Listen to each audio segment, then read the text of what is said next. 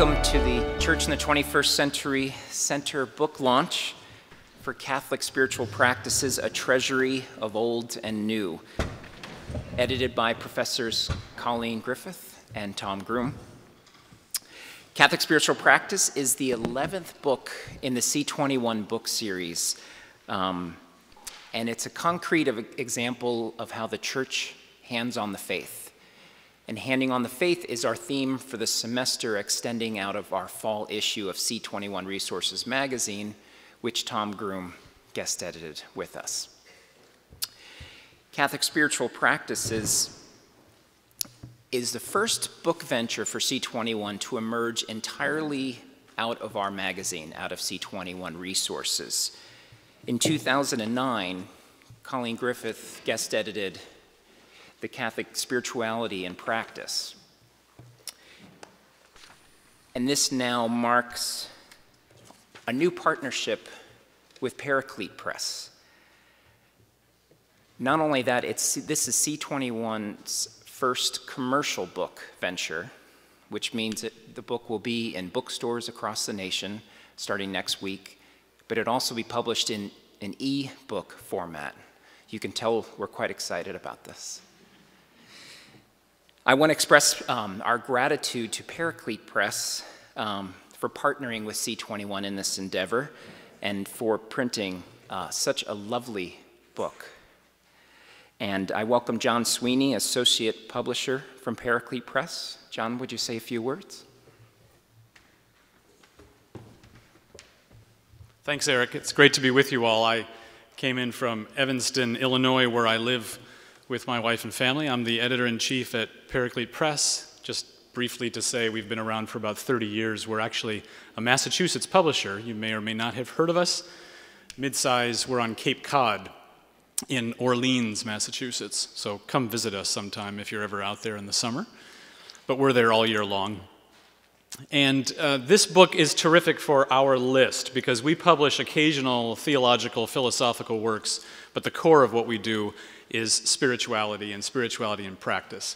So we wanted to produce a beautiful book. I hope you agree, and I hope you give it to every confirmand and every gift occasion possible, because it would be great to see this work reach a wide audience, so we're going to do our best to do that. Also, just a brief word, I often feel like I need to be a missionary for the book business. We finished our fiscal year about a month ago, and we sold 20% more physical books last year than we'd ever have before. So if anyone tells you that the day of the physical book is over, for those of us who still love them, it's not true. Don't believe it. And that's part of why we wanted to create a beautiful thing here too as well. So thanks for letting me join you. John.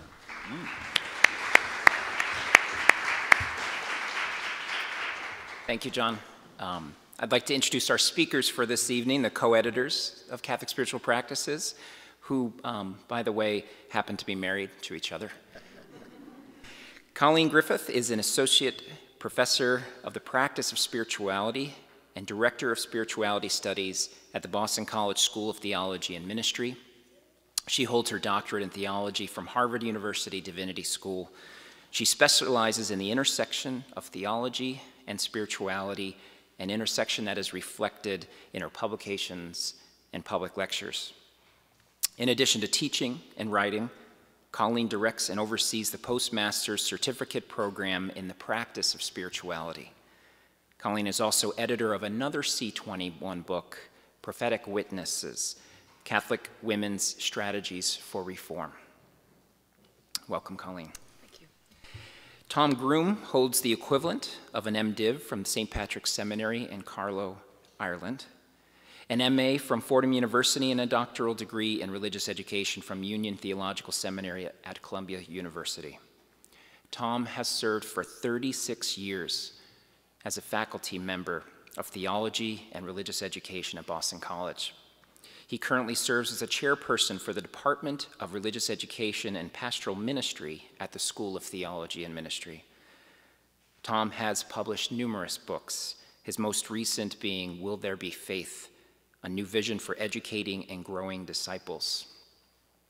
Tom is also the primary author of various religious textbook series, most recently the Coming to Faith series. As I mentioned, Tom also is the guest editor of the current C21 Resources magazine, Handing on the Faith. Tom and Colleen will speak each for a bit and then engage us in a spiritual practice. We will conclude about 6:30 with a reception and book signing in the rotunda. Please join me in giving a warm welcome to our speakers.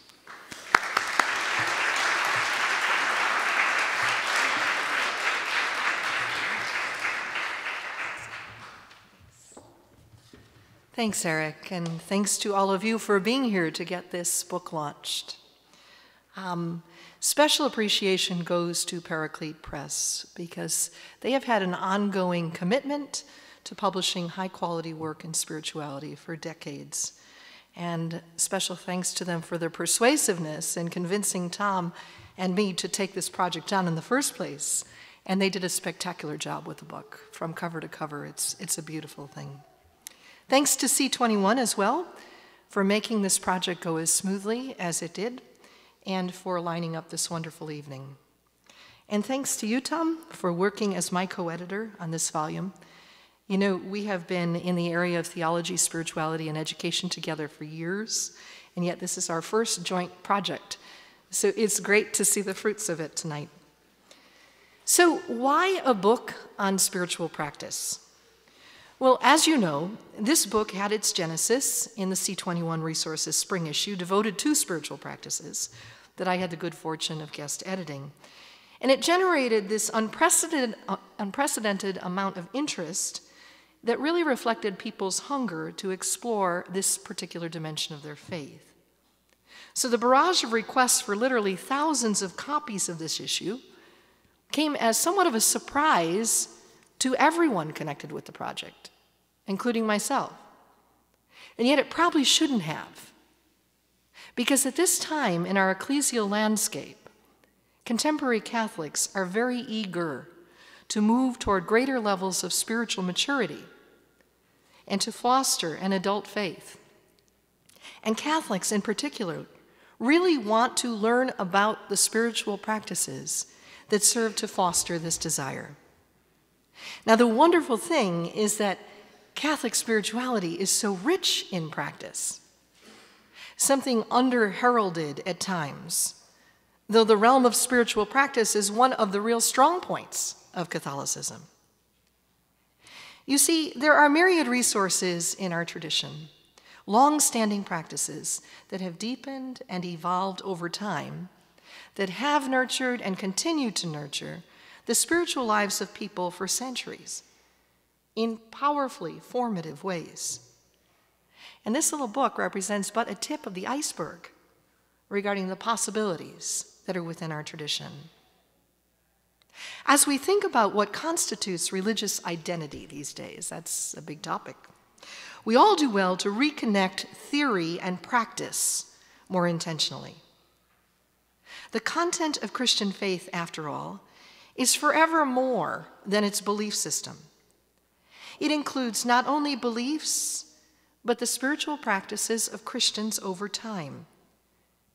Christian discipleship has and will always require coherence of belief and practice. And while spiritual practices may be a somewhat short-shrifted aspect of the way in which we have historically handed on the faith, they are absolutely central to it. It is always the integration of thought and practice that defines the religious self.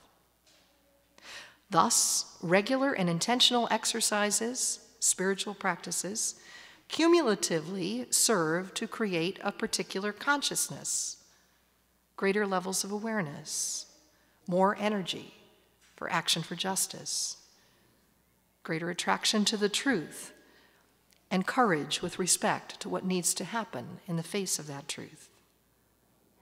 Practices like prayer, forgiveness, hospitality, discernment, these all highlight something about God, something about ourselves, about the world, and about the other. And what practices highlight cannot be reduced to verbal description alone, because practices witness to the affective as well as to the cognitive. They witness to the full bodily intelligence of faith. Yes, consideration of practices gives us a chance to think about the lived body in faith. In fact, engagement in practices is where bodily learning of faith gets demonstrated. For too long, we've been entrapped in a mind-body, soul-body hierarchy. In the spiritual practices of our faith, the bodies of persons move front and center, and we come to see the embodied ways that Christians have of organizing their being in the world, their ways of relating to one another in community, their styles of prayer, their works for justice, how they create beauty, how they practice hope. This is the realm of practice. And we've got to include this realm more deliberately as we think about our religious identity as Catholic Christians. As all of us here tonight attempt to live more fully in response to God's gift of life abundant, spiritual practices will be key. The intention that we bring to spiritual practice matters, as does the visible grammar of the spiritual practice itself. And hopefully this little book will provide access to both the intentions that people bring to spiritual practices and the visible grammar of the practices themselves. Practices that have withstood the test of time and continue to evolve as they are adapted in new historical and cultural contexts. Well, here to talk about the importance of drawing from the storeroom both the old and the new with respect to spiritual practice is my co-editor and husband, Thomas Groome. Well done. Well, thanks, Colleen. And I'm going to remain seated because we're going to do a spiritual practice, and I think it'll be more appropriate for me to be sitting with you as we try to do that. So good evening, everybody, and thank you indeed for joining us. And we are excited about this book, and it is, as Colleen said, our first venture together. It'll also be our last. No, I'm kidding. A joke. That was just a joke. We have enjoyed a great deal working on it, and I want to begin by thanking, I think I have 3 women that I want to thank for this book. I want to thank Colleen because really she did the heavy work of assembling many of the essays that are in here, many of the practices that are in here, and of originally collecting them into that issue of C21 resources. And so in a sense, it was easy for us to simply add a little, take one away, or add a few, and write a kind of a closing essay. So I really had a free ride with this book, and I'm delighted to be associated with it, and I want to thank Colleen for her wonderful work on it, and what a joy it was, truly a joy to work on it together. Secondly, the second woman I want to thank is Karen Kiefer. Karen is the Associate Director of C21 Resources. Now, I could mention Bob Newton and Eric as well, but I won't. They were very helpful, but Karen really was the one who had the vision for this book and who kept coming back to myself and Colleen and saying, you've got to do this. This would be a wonderful resource to the life of the church and to the faith life of people and to our spiritual practices. And I suppose in the aftermath of Vatican II, that we kind of were sobered in our attitude toward many, there weren't so much spiritual practices as popular pieties, and the church wanted us to recenter our faith on the liturgy, on the scriptures, and so on. And in a sense, at least some of the popular pieties kind of receded from center stage, or from the kind of primary role they had enjoyed. And that was wise, and probably a gift, and I'm sure a gift to our faith and the inspiration of the Holy Spirit. But now that we're 50 years on from the Council, I think it's time for us to reclaim and to repossess and to refurbish as needed many of those old practices and the new ones that are emerging as well. Because we, as Colleen said so movingly, we certainly need them. They're integral to our faith. So Karen had that vision and saw to it and monitored it, and even down to helping with the cover. And I must say, when I saw it online, I didn't particularly like it, but then when you see it in gold, And you realize that you could easily melt this down and make money out of it. I'm kidding, of course. It really is it reflects a real treasury of our faith, and that we're always entitled to have access to the treasury. It sometimes reminds me of the grandparents. This actually happened in my family. My grandparents lived on a farm out in the middle of Ireland, and they got a fit of, they said, all this old furniture that's around the place, you know, we got to get the new furniture, you know, that good tubular steel stuff that they have now in the stores. And so they kind of cleared out the kitchen, and they cleared out the living room and the dining room, and put a lot of the old furniture up in the attic.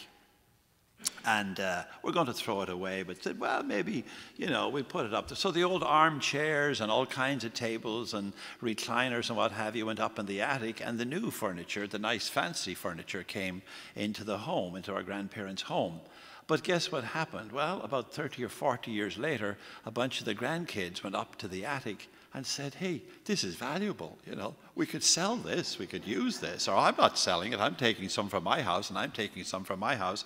So their old furniture all got divvied up among the grandkids, but it was almost like they came back and reclaimed it and recognized the value of it, and that it was still a marvelous legacy to be able to inherit. And of course, the fact that they could inherit it was because they were inside of the family, they were within the home, they were within the community still. And so that's the best of belonging to a rich old tradition like Catholic Christian faith, because we can always go to the attic or the basement or wherever they've left stuff last and find it, refurbish it, and indeed find life in it again. Kieran had that vision for it. We thank Kieran.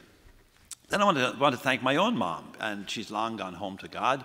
As the poet Yeats put it, she hurried home to God after raising 9 kids. You wouldn't blame her, really. She more than deserved to go home to God. I was the youngest of them, but anyhow.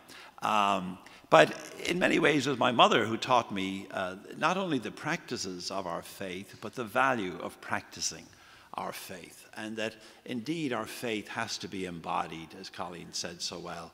It has to shape our very being, and being both as a noun and as a verb. In other words, who we are and how we live. And that the practices are essential to that. If you were to ask Paulo Freire, one of my own great mentors in life, how do you raise Christians? How do you form Christians? He would say, give them Christian things to do. And if they do Christian things, then they'll become Christian. So we often tend to think of that the source of our faith is in our beliefs, but as Colleen said so well, it's probably more primarily in our practices and in the things we do. So thanks to Colleen, to Kieran, and to my good mom. I wasn't too long in this country, and I was reading a theology book on a plane. And I always tell my neighbors not to be too impressed by that. You know, my co-travelers, when they see you reading a book about Jesus or something, they always think it must be holy. And I say, don't presume upon my sanctity at all. I do this for a living. And so then they relax. And but this is about, I don't know, 35 years ago, I suppose. And just after I made my first Holy Communion, it was actually. But the person beside me started talking when the lunch cart came. It was a lunch cart in those days. Now it's a peanut cart. But they started chatting about faith and so on. And then they kind of threw this question at me. He said, well, are you a practicing Catholic?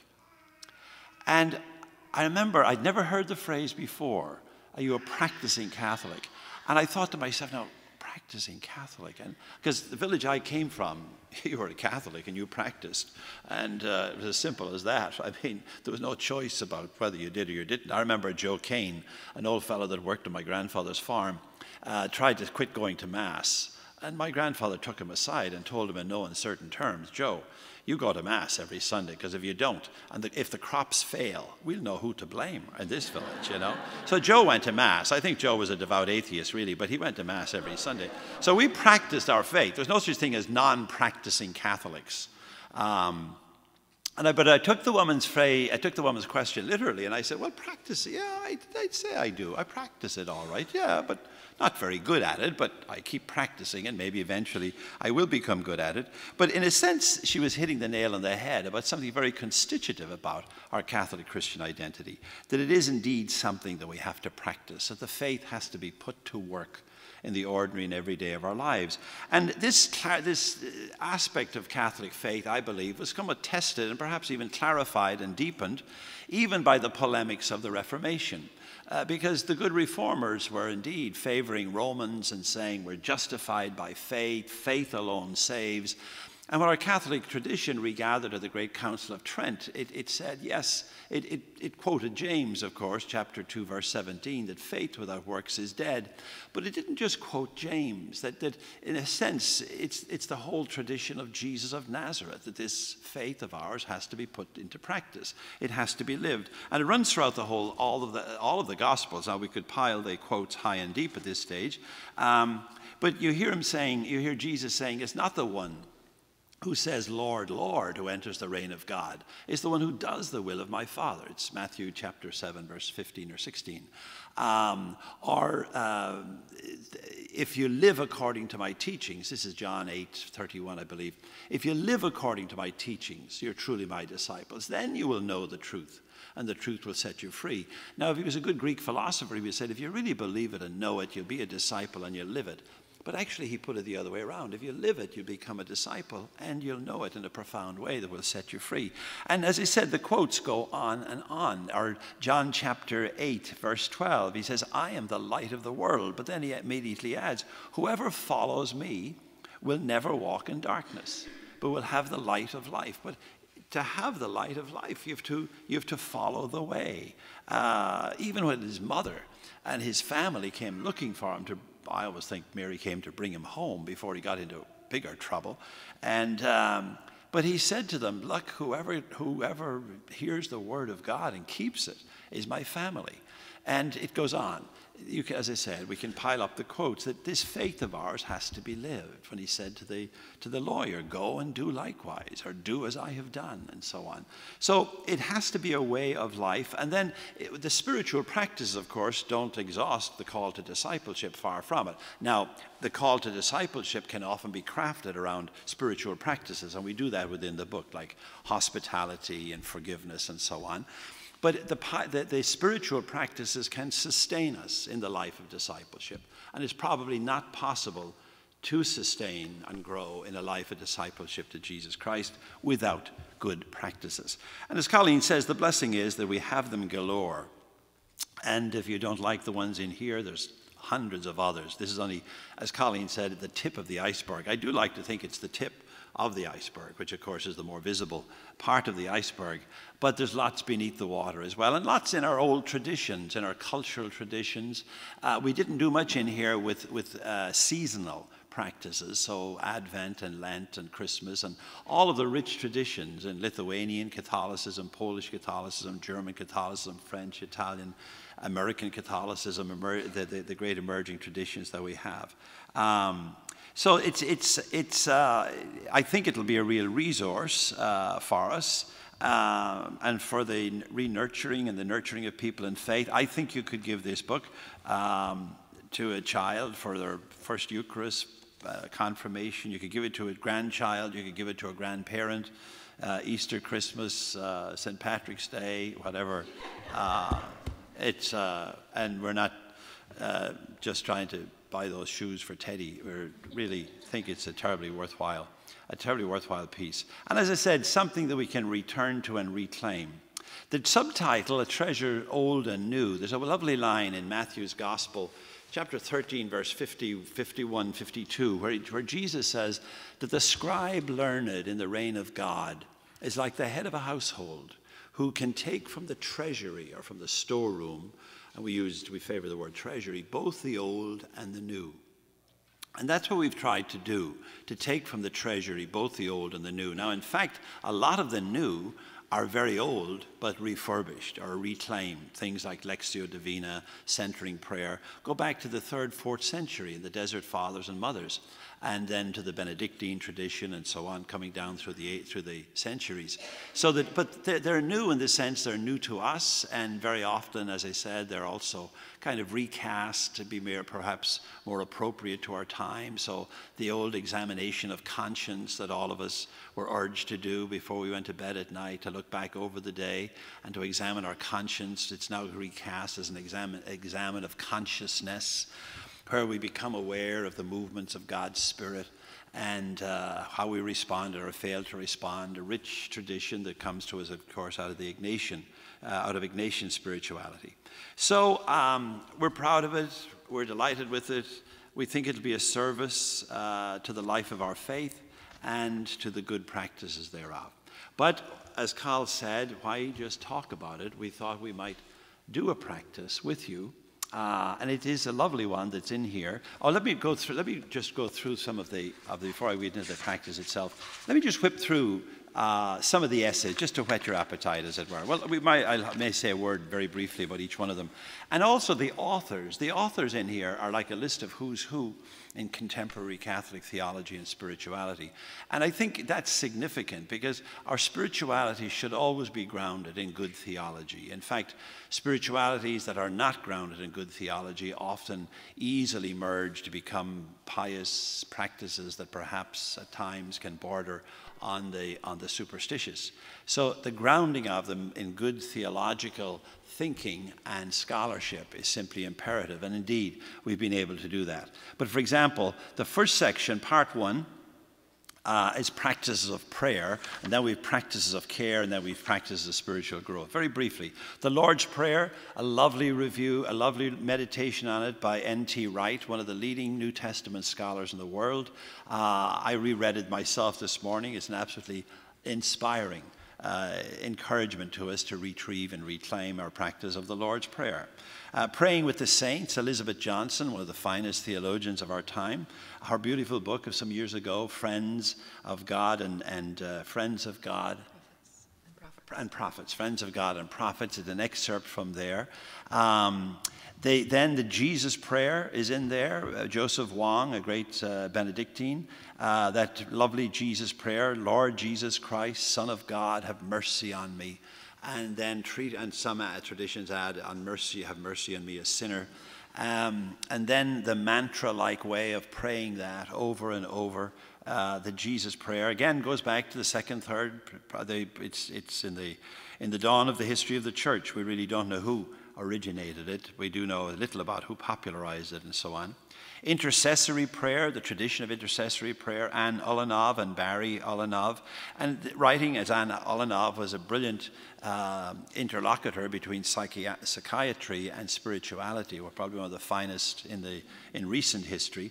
But talking about the importance of intercessory prayer and how it can connect us as a community, and to pray for the living and to pray for the dead and to pray for friends and family, but to pray for enemies as well and people we don't like, and how it can change our attitude. And it's a spectacular little essay. Centering prayer, I love the fact that Joe Sandman works in advancement at Seton Hall. And isn't it fun that Joe gets himself to practice his centering prayer. Thomas Keating and the Trappist monks especially have been leaders in reclaiming centering prayer, that kind of deep attempt to enter into contemplation, into the mystical presence, and to experience the mystical presence of God. An essay then on the Rosary, which I edited, which I wrote myself many years ago, actually. I wrote it shortly after the Holy Father, Pope John Paul II, initiated the 5 mysteries, the luminous mysteries of light, because I'd written an essay actually critical of the lack of the historical Jesus in the Rosary. Remember, the fifth joyful mystery is the finding in the temple when he was 12 years old. The 5th joyful mystery. Then the next mystery, the first sorrowful mystery, was the agony in the garden.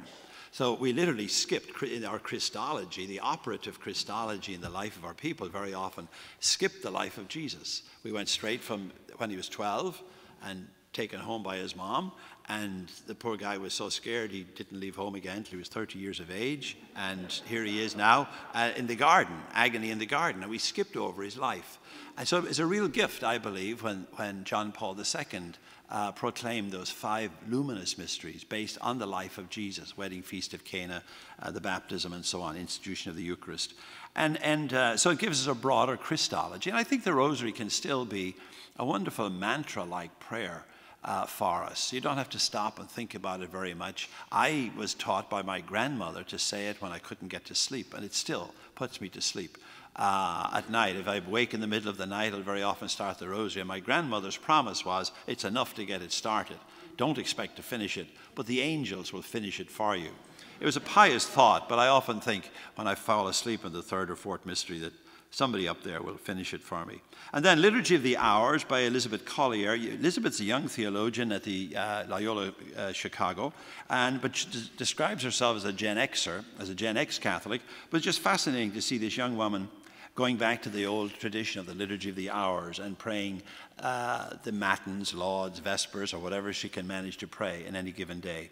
Colleen has an essay then on praying with images, calling us back to the rich tradition of iconic prayer and praying with and through icons, not just looking at them, but looking through them to the great mystery and the presence of God that they represent to us. A rich tradition, of course, in Eastern Catholicism, but certainly should be accessible to Western Christians as well. And then that section ends with a bunch of prayers that I put together or collected, and basically what we review there are the obvious ones, the Our Father, the Hail Mary, the Glory be to the Father, of course, the prayer of the Holy Spirit, the Come Holy Spirit, fill the hearts of your faithful, morning prayer, a night prayer, grace before meals, an act of contrition, a Hail Holy Queen, St. Patrick's breastplate, just to be ecumenical, reflection of St. Teresa of Avila, Christ has no body now but ours, prayer of St. Francis, Lord, make me an instrument of your peace. And then, of course, we had to do as well, and we're happy to do,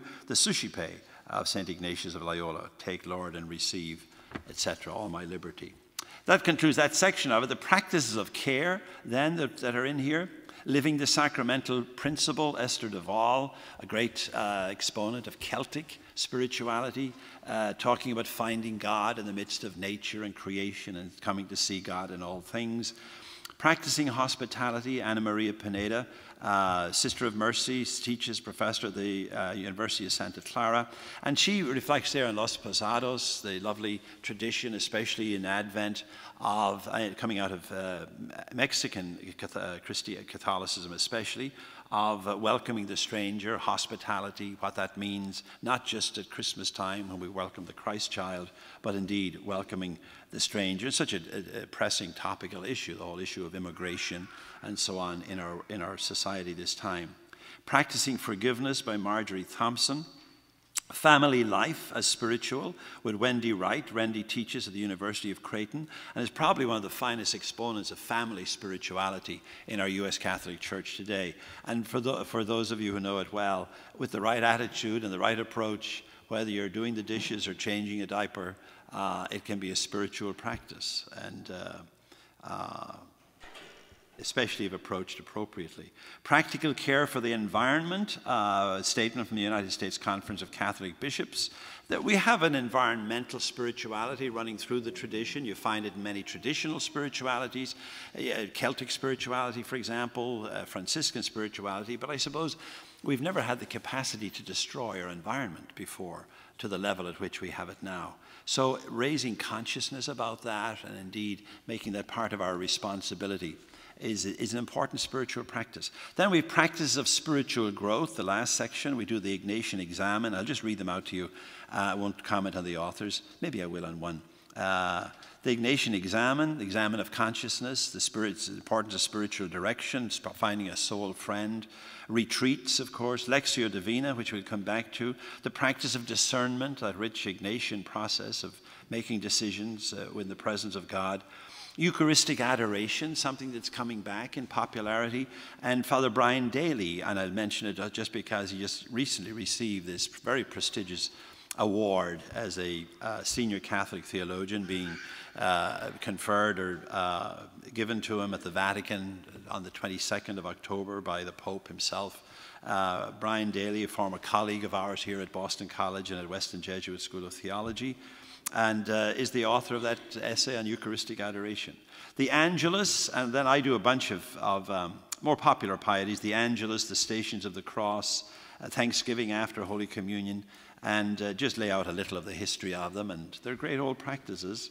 Fasting, Joan Chittister, Sister Joan Chittister, one of the finest, I suppose, commentators and spiritual authors of our time on the importance of fasting and the kind of solidarity and sense of responsibility that fasting can give us. And then at the end, Barbara Radke, our colleague here at Boston College,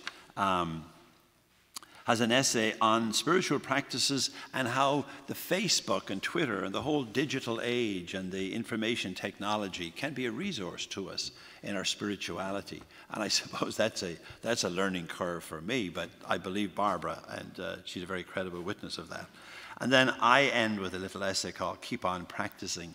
You'll get better at it. And my favorite story is the one, I think they have it on the cover, of the young woman who, and Catholicism I think is very like this, this young woman who had an audition at Carnegie Hall, and she got off the subway at 57th and 7th in downtown Manhattan and was a little disoriented, and she saw an old gentleman coming along with a violin under his arm, violin case, so she presumed. And so she went up to him, she said, "Sir, can you tell me how to get to Carnegie Hall?"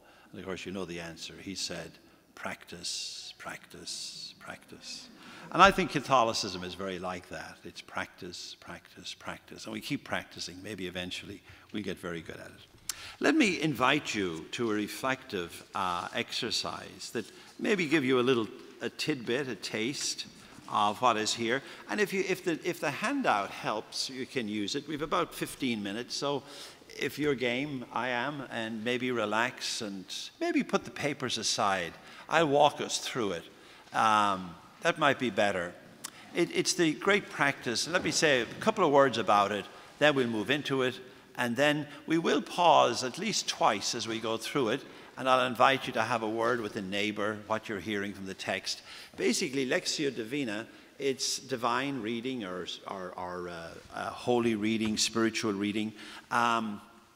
Goes way back to the desert fathers and mothers of that 3rd, 4th century, and then is taken up especially in the Benedictine tradition. And in a sense, it's a way of ruminating on the Word of God. Now, to be honest, I try to do it myself. I don't get to do it every day, but I do it probably 3 or 4 times a week. And I don't take very long with it. Now, this is so don't take me as an example at all, but take me as a sample rather than an example. But it can be done, I think, in about 12, 15 minutes. And the best time to do it, I find, is the morning. And I simply take the readings of the day, the scripture readings, and if you don't have a little booklet with them, you get them on USCCB, the United States Conference of Catholic Bishops website gives the readings.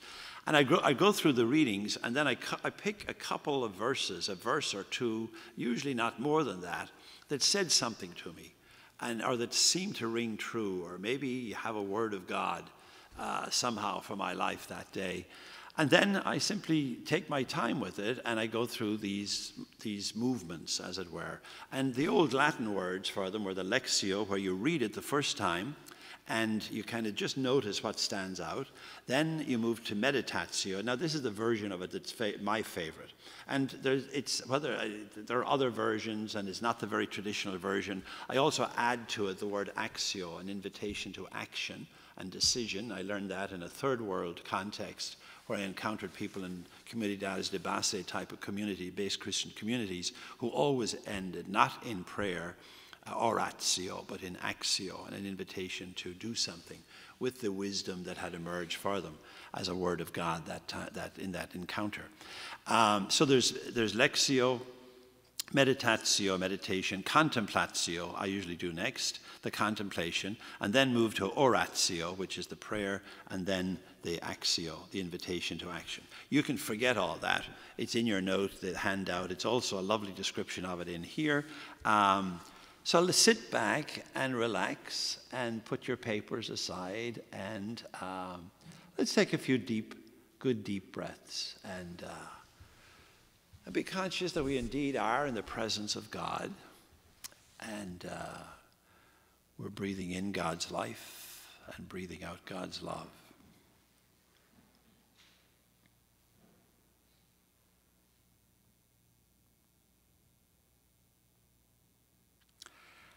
And now recognize something in your own life at this time that is somewhat uppermost, of concern, and that you're going to bring to listen to this text. What is it in your life that needs a word of God?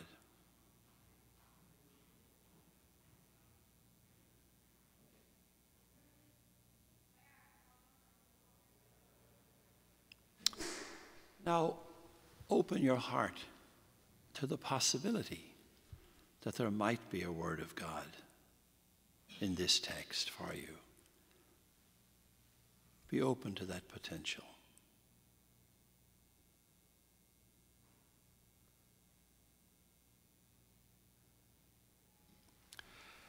And the text I've taken is simply from today's first reading.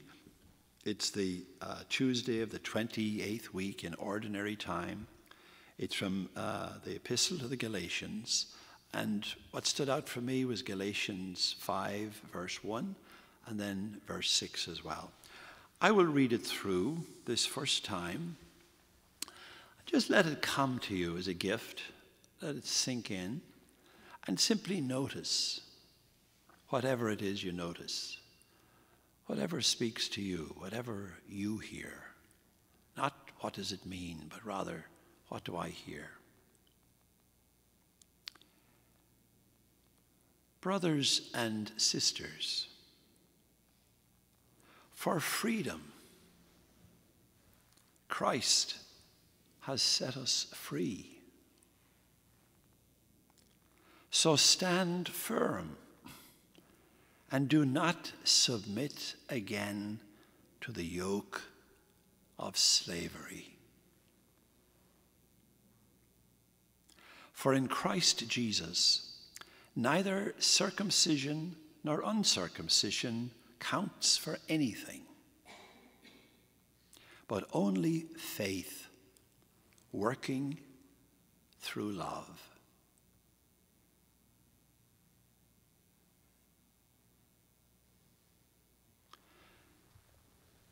Just recognize whatever that said, whatever you heard.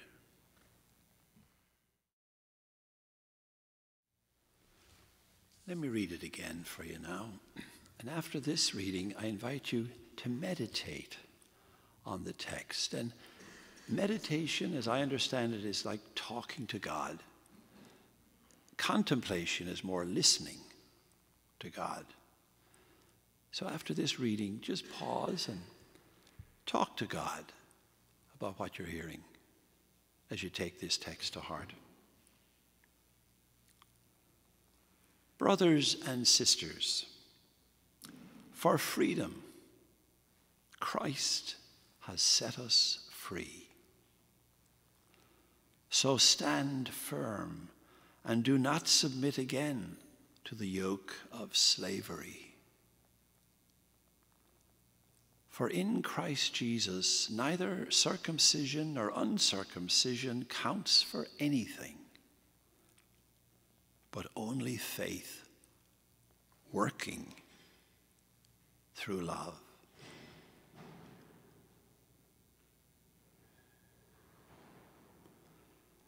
Take 2 minutes, 3 minutes, talk to God about that.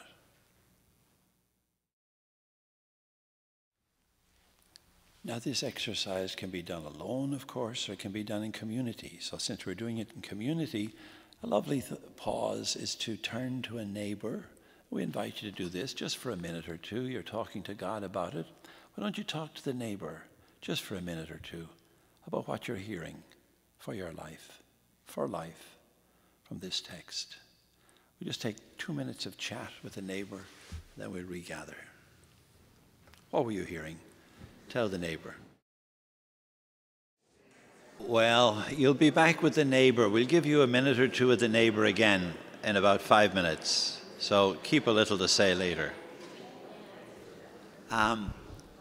We'll regather, and I'm going to read the text again. And if it helps you to look at the text, feel welcome to, but sometimes it's easier to, it depends what kind of a learner you are. Some people need to see the text. But I'm going to read it again, and then we're going to try a little contemplatio, which I said earlier is more like listening. Sometimes for the contemplation, it's helpful just to focus on a particular word or phrase and say it over and over and kind of let it just sink in and see what is God bringing to your heart and life with this phrase or this word. What do you need to be hearing? So it's not we try to put the conversation or our own chattering on hold and listen to God instead. Brothers and sisters, for freedom, Christ has set us free. So stand firm and do not submit again to the yoke of slavery. For in Christ Jesus, neither circumcision nor uncircumcision counts for anything, but only faith working through love.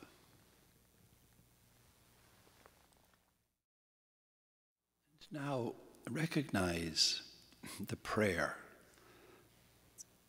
that God perhaps is inviting from you. What rises up? What prayer rises up from your heart from these reflections? What prayer do you want to bring to God? And is there an invitation, maybe even a decision, something to do in light of these reflections? What might it be? Amen. Let me invite you back to the neighbor just for, we have about 5 minutes left. Why don't you take 2 minutes with the neighbor again? And perhaps you might like to share that whatever the prayer was that came to you, maybe a decision. If you're uncomfortable sharing that, don't worry about it. Don't bother. Just turn to the neighbor. The neighbor very often does want to share something. So the neighbor typically has something to say. So give the neighbor a chance to tell you how they prayed or what they decided. And then we'll hear some comments from you, and comments about, not about just the exercise, but about the book or whatever other issues or quotes or whatever you want to raise. So back to the neighbor for a minute or two, and then we'll regather and wind down. I know I'm interrupting good conversation. Maybe it'll continue over our reception. Hopefully maybe you even met a new friend and a new soul friend. The faith is so enriched when we share it. Maybe a comment or two somebody wants to make either on the Lectio, we welcome that, or if there's some question or comment on the book or whatever you'd like to raise with us, the floor is open for a few minutes. Thank you. Isn't the challenge for all of us these days just shutting down ourselves so that we can enter into this? I mean, we have so many more distractions than we've ever dealt with. Yes. That whole shutting down from all our devices and things we're reacting to all day. Isn't that what our biggest challenge is now, Tom? It's a huge challenge, but I think we have to face it and try to do it. I don't know how else. And it also is good for us. It's a relief for us. It's healthy for us. It's amazing how much conversation is going on now between spirituality and healing. In the medical, you've people down at Beth Israel reading spirituality seriously as a source of healing, and especially increasingly needed in our crazy, busy, tuned-in world. I keep meeting people. I met 3 in the past week who said they've taken their email off of their iPhone. Do I have that right? I just started receiving mine at the office, but no, I'm kidding. But they'd taken the email, because they said they were just coming out of, no matter where they were. I went to church, came out, and immediately they were checking their email, and it's obsessive. So I think we probably need some of these centering, quieting, meditative, contemplative practices, maybe more than ever, just for good health. You know, when people were tilling the fields, I did a little of that as a kid. Last decent day's work I did was on a farm in Ireland about 50 years ago. But when you're out there all day on the farm, like whatever it was, sowing potatoes, reaping a crop, sowing seeds or whatever, there was a whole rhythm to the day. It was a long day. There was no distractions. Finding God in nature was almost inevitable. God was kind of knocking you over the head. The day is gone. So what do we do instead now? We're probably more in need of these good practices than ever. Yeah. You want to comment? I was just going to add that the practice of silence itself is invaluable these days, given all of our technology. You know, a few years ago I was on a train, true story, and this young woman was on her phone nonstop, and in a kind of addictive, compulsive way, as we see around us so often. And she ran out of juice, and she turned around to the person who was sitting next to her and said, you know, can you talk to me? I just lost my cell phone. In other words, there would be too much uncomfortability in that space between. So it underscores, I think, the need for silence as a bona fide practice unto itself, and perhaps a much needed one. Another comment or two? Just one more, maybe? One more.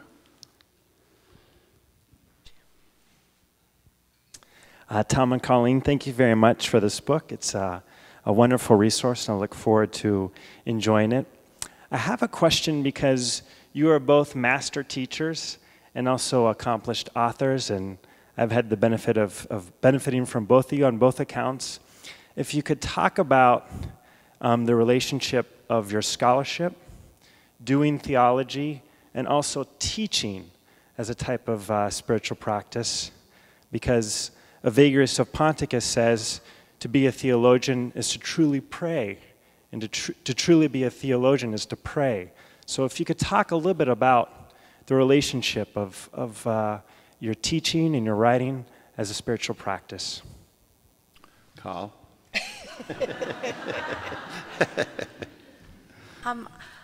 I think that Thanks, Tim. this is one of the reasons, Tim, that I identify myself as working very deliberately at the intersection of theology and spirituality. I don't know any finer place to position oneself as such. I think that theology necessarily has to spring from lived faith. Otherwise, we're in the realm of religious studies, which is a good realm as well, but it's something different. I also identify myself as a practical theologian, and theologians who identify themselves that way very much believe in the intersection of theory and practice, are interested in the intersection between doctrines of the faith and the practices of the faith.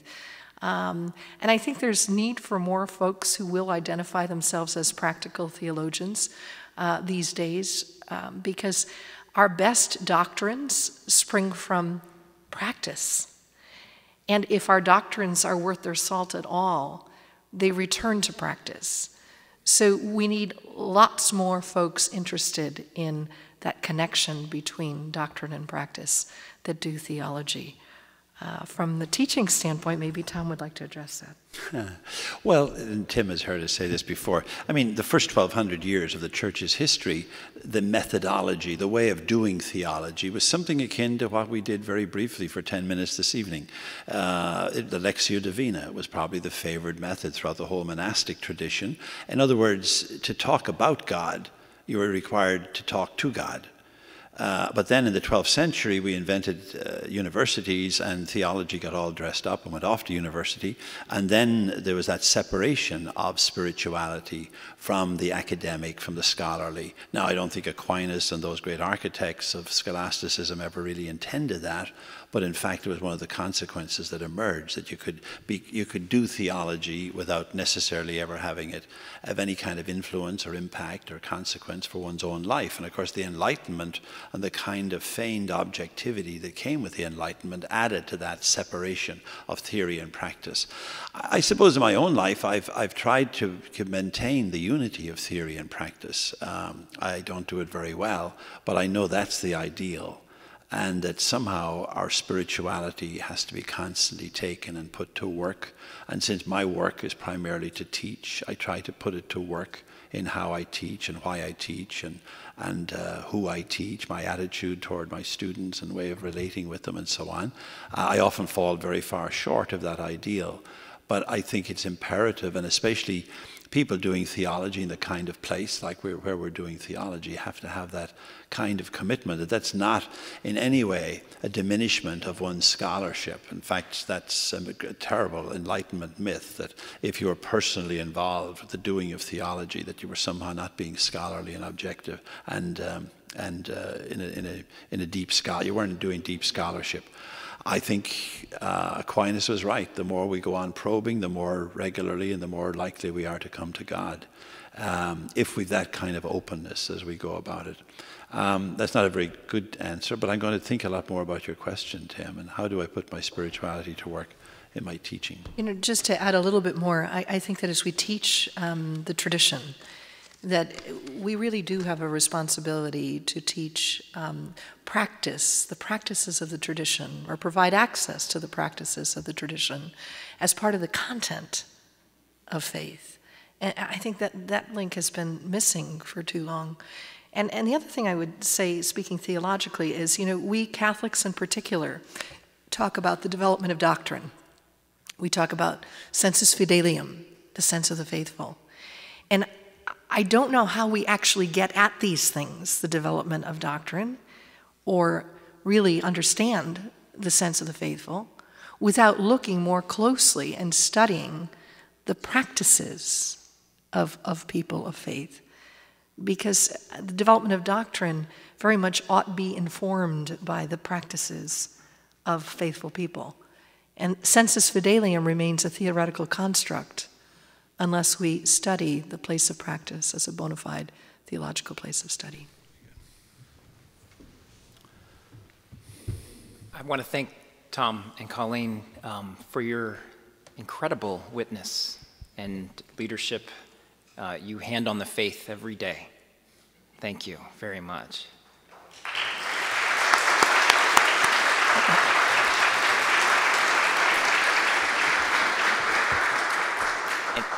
And just a quick word, I want to say thank you to the School of Theology and Ministry for co-sponsoring with us, to Paraclete Press and John Sweeney, thank you for being here.